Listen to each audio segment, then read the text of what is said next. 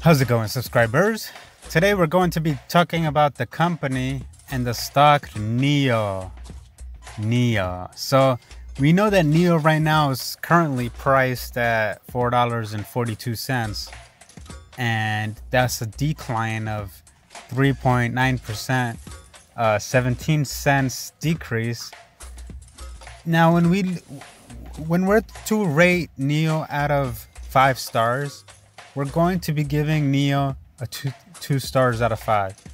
And here's why we're going to rate NIO 2 stars out of 5. And remember, just because we're giving it a 2 star out of 5 does not mean that I'm against NIO. I'm actually a supporter of NIO, and I'm actually an investor of NIO. I believe in the CEO and in the CEO's ability to bring this company to the top.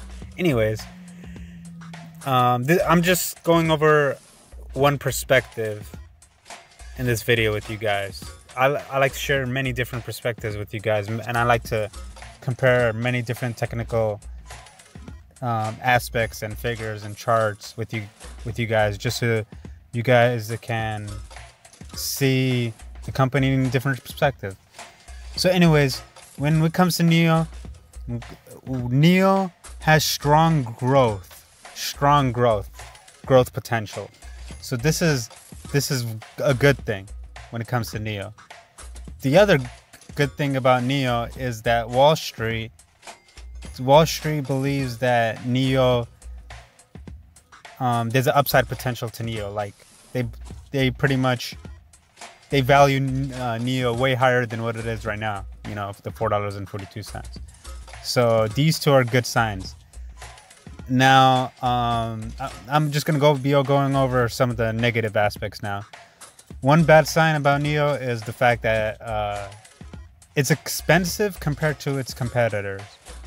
When you look at its PE ratio and you compare it to other corporations similar to, in the same sector.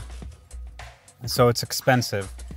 And then the other aspect when it comes to NIO is the earnings per share. It's way in the negative range. And so this is also, we know this. This is also same news with Tesla. So we know these same news with Uber and Lyft. These companies are just going to lose money in the short term. But this doesn't mean that they're going to always be losing money.